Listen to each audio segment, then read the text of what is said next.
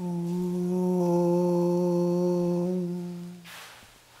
Sthapakaya cha dharmasya sarvadharmasvarupine avataravarishthaya Ramakrishnaya te namaha.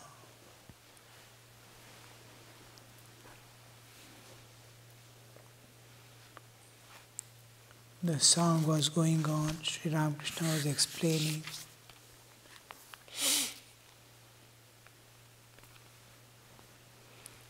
If I only can pass away repeating the Durga's name, how canst thou then, O Blessed One, withhold from me deliverance, wretched though I may be? Then he said, one must take the firm attitude. What? I have chanted Mother's name. How can I be a sinner anymore? I am her child, heir to her powers and glories. The attitude towards a particular, that is, where our heart is set, where our mind is set, and it is set in such a way it doesn't shake. That is called attitude. My attitude. It comes through repeated practice or habitual way of doing, or with right understanding which doesn't shake. A attitude is created. What is my attitude towards a particular thing? Suppose towards the vegetation, what is my attitude? When we move about in the forests of the ashrama here, we understand the value of the forest. How much necessity we have, the warmth. Go out, 1 kilometer away, we are not able to bear the heat.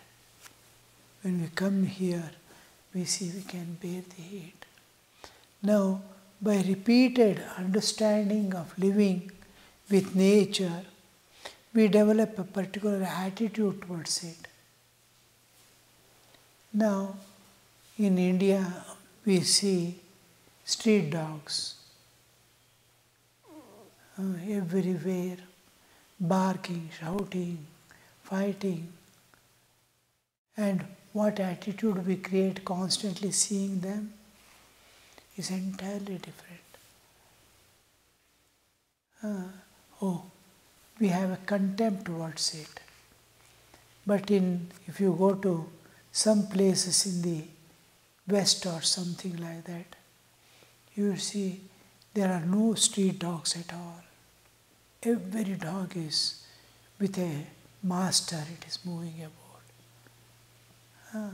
You immediately create a respect, an attitude towards that. Here you develop a contempt, there you develop respect. When we were in training center, Pilurmat, thousands of crows there, all around. And most of them will be haunting over the mutt because they get plenty of food all the time. So every tree is full of crows. So when we sit in the classroom during the training center period, all crows will be shouting, ka, ka, ka, ka, from morning till night. When the sun sets, slowly it will decrease, and night there is a peace. And anybody carrying, they become so free, anybody carrying anything, they suddenly snatch away and go away. like eagles, they freely. And everybody gets annoyed with these crows. And whole ashrama below the tree, its droppings are there. Every day they have to clean. And oh, what a nuisance it creates. That was the attitude.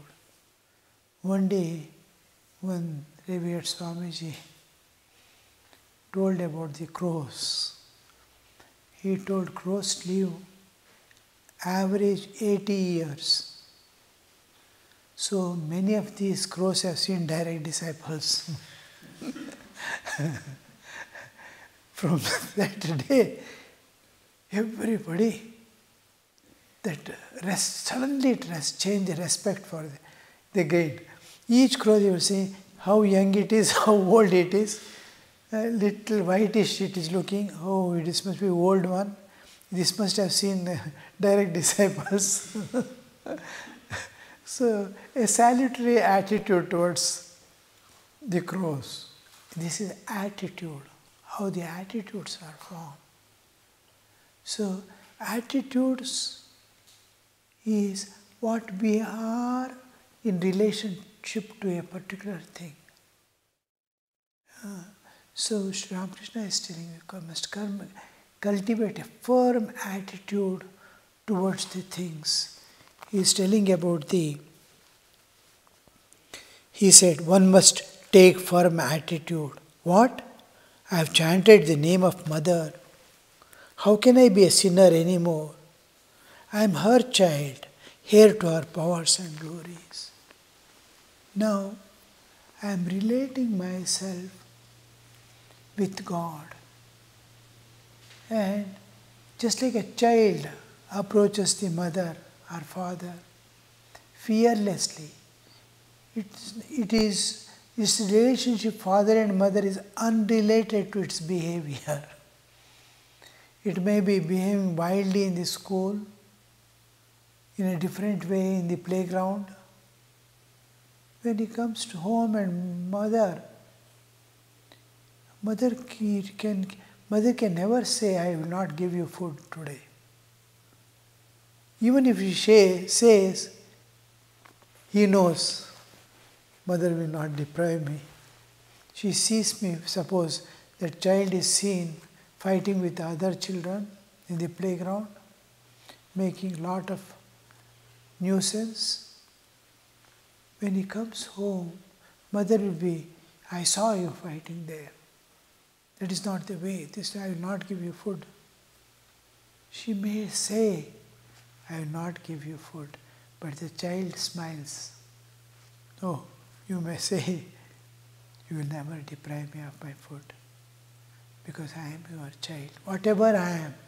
Whatever I might have done, I am your child.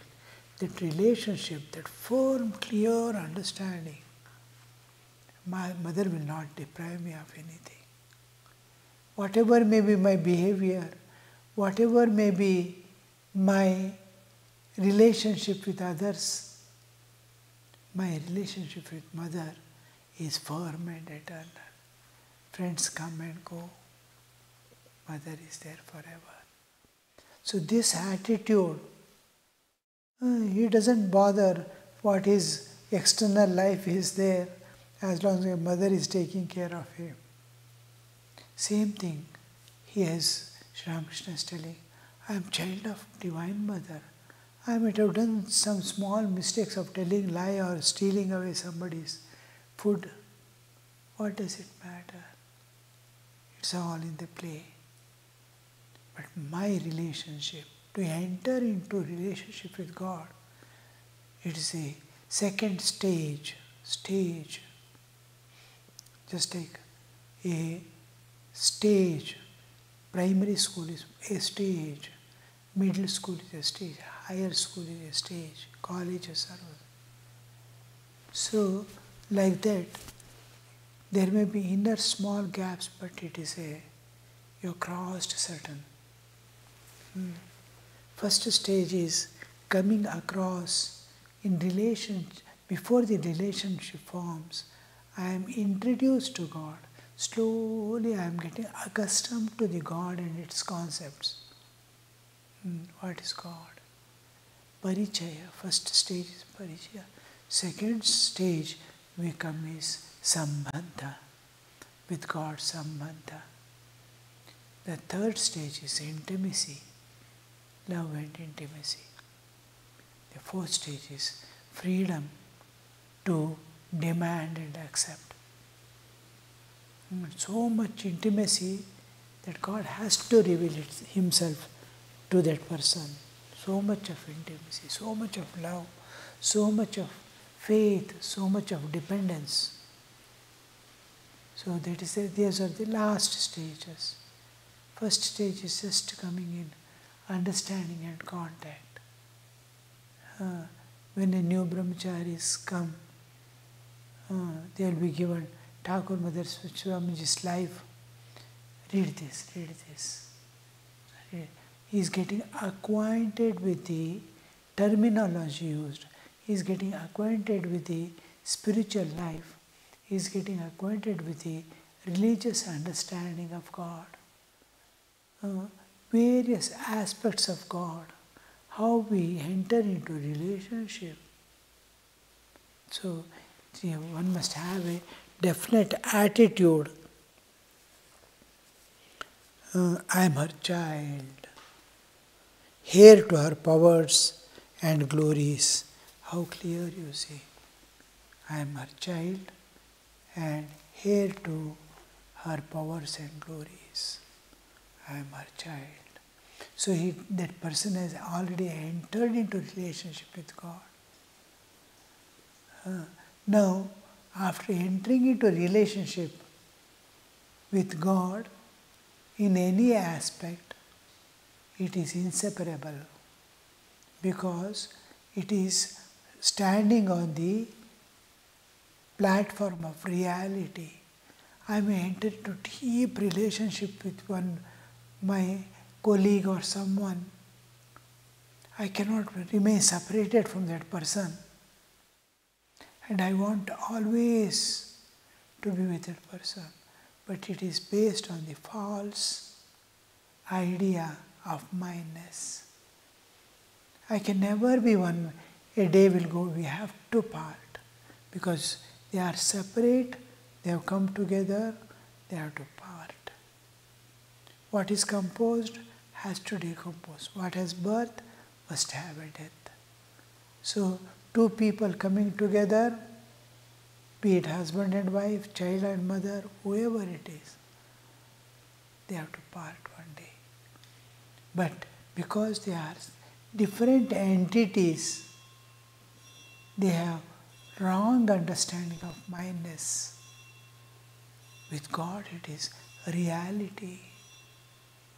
That is one reality from where we are separated, and where that is our home, we have to go back. We have separated from it and we have to go back. So it is eternal. When I come in relationship with God in any aspect, it is eternal. I am going back to my home, eternal home, Shashvata Sthana. God is my Shashvata Sthana, eternal place, my real home.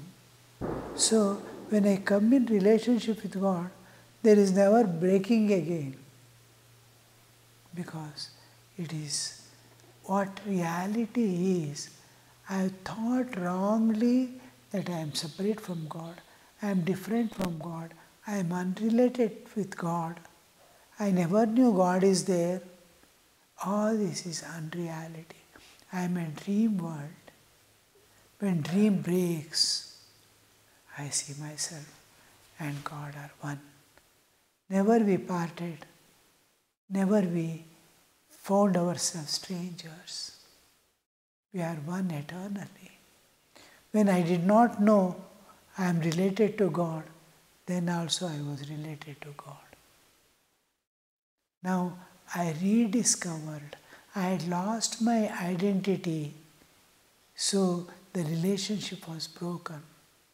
I became identified with a body which is perishable of this world, and thought nobody is there for me. Then, because wrong identification with body made me detached from God, not be aware of God's existence itself. Now that body identity has lost, I have gained my spiritual identity. That is the one important aspect of loving God. If you love God more and more, you get your lost identity. You are moving towards reality. If you love anybody in this world, any object in this world, it is a false creation. One day false will remain false. Its falsehood is revealed when we part from it. When my own, one whom I loved as my own, part and go away from me, then I will realize my falsehood of relationship. Oh, it was all false. Neither child was mine, nor husband nor wife. I was never related to them. I was in a dream world. Now they are parting from me. They are parted. The unreality or the falsehood has revealed itself when they part. Oh, it is revelation of the falsehood. Similarly, by loving God, I am revealed of my identity. God reveals Himself of His oneness with me. So it's a revelation. So here, I am heir to Mother. Mother's powers and glory is a reality. So when reality comes into picture, all unreality falls off. When I have done bad, is as bad as it was good. Good also had no place. Good and bad was only of the world when I was related to body. When I am no more related to body, good and bad are the same. As long as I dream, good and bad were there. When I woke up, good was as much false as bad was. Because that world never existed. Dream world never existed. Even when I was experiencing dream, I entered into a dream when I slept and I saw something good, something bad. Everything was a play. Good was as unreal as bad was. But when I am in dream, it is entirely different. Good and bad are not same nor unreal. When I wake up only. So when I wake up to the reality, I will see that. Now you understand what is relationship with God. I am child of mother to say, a jiva, that I am child of Divine Mother. What an elevated state it is to enter into relationship with God. I am waking up from the dream of this world to a higher reality. Just like waking up from the dream, when I sleep, the dream I get. When I wake up to come to waking state, what is the difference? Like that, when I wake up, I coming into relationship and repeating the name of God, loving God, and all on the reality basis. I am transcending the nature and going beyond. So, if you can give spiritual turn to your tamas, you can realize God with its help. Force your demands on God. He is by no means a stranger to you. He is indeed your very own. How Sri Ramakrishna is opening up the reality. The falsehood of world is seen only in the light of the reality. Till you wake up, the dream world is real. As you wake up, you are not yet awakened. As you wake up, the dream world you are leaving behind and transcending it and coming out. Like that, in this dream, your relationship with God and all are reality. If you can give spiritual turn to your tamas, you can realize God with itself. Force your demands on God. He is no more, but he is by no means stranger to you. Just now, I am coming in understanding there is a thing called Sri Ramakrishna. A person called Sri Ramakrishna lived. To get that firm faith is avatara, and to get the firm faith is avatara varishtha. I am brought up in a tradition where I naturally, by birth itself, I have been taught Krishna and Rama are avatars, incarnation of God. After giving me understanding that Krishna and Rama are avatars, incarnations of God, I have been introduced to their lives.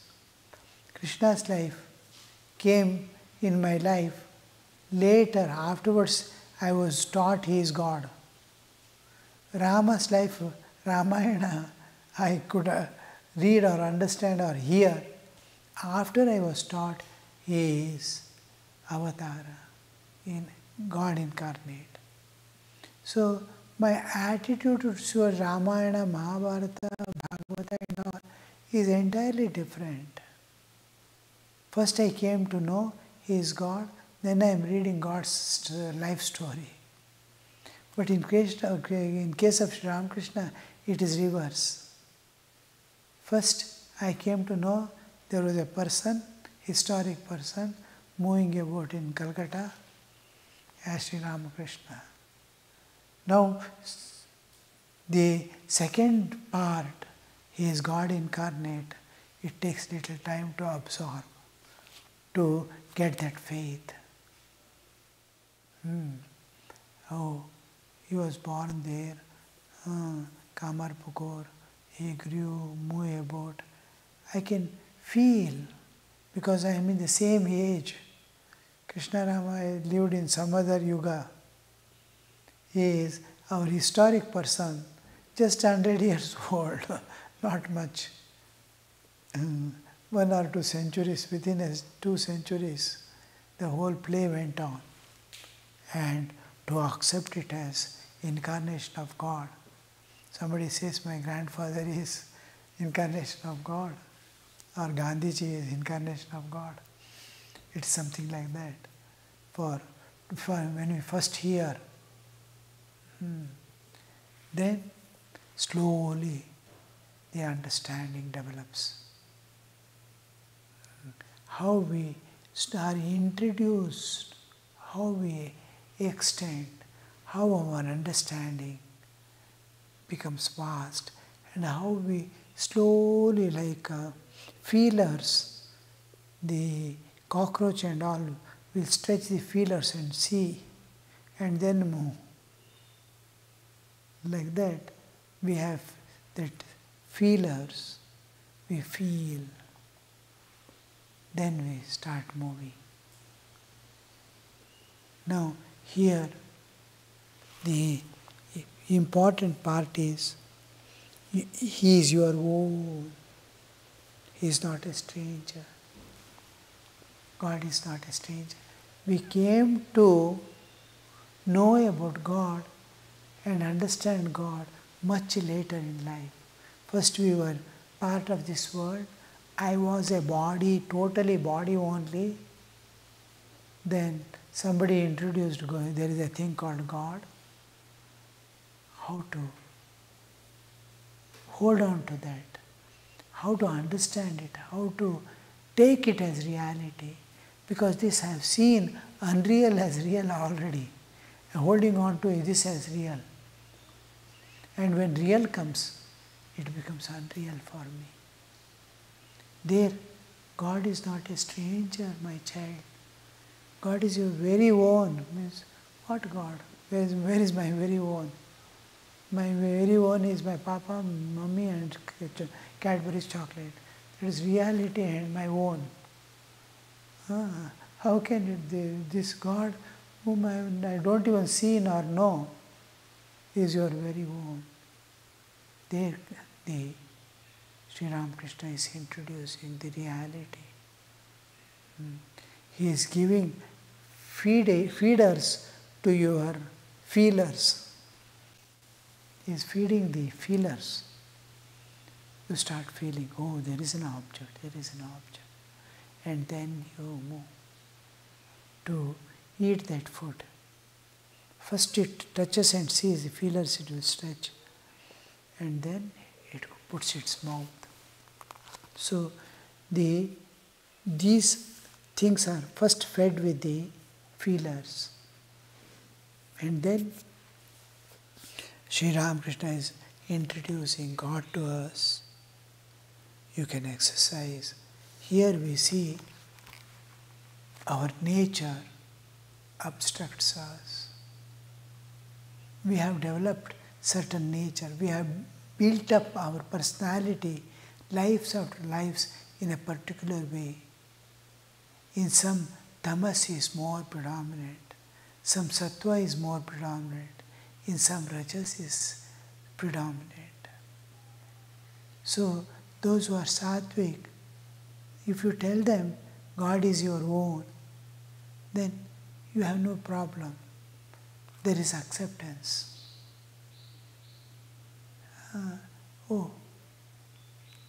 Probably it is true. Let me see. You start the journey. If you tell a Rajasic person, oh, God is your very own, God is there. He has already created, because of Rajas is activity and attachments. He finds it difficult to accept because of the attachments he has already got in the world. Sattva is released from the attachments. It wants to attach itself to a higher reality. Rajas is very difficult. He doesn't want to leave what he is holding on. He understands, but he doesn't want to leave this. He wants to go with that. I want to get mukti. I want eternal life and all that, along with my wife and children. That is the understanding of the Rajas. Tamas is, I am ready to fight out.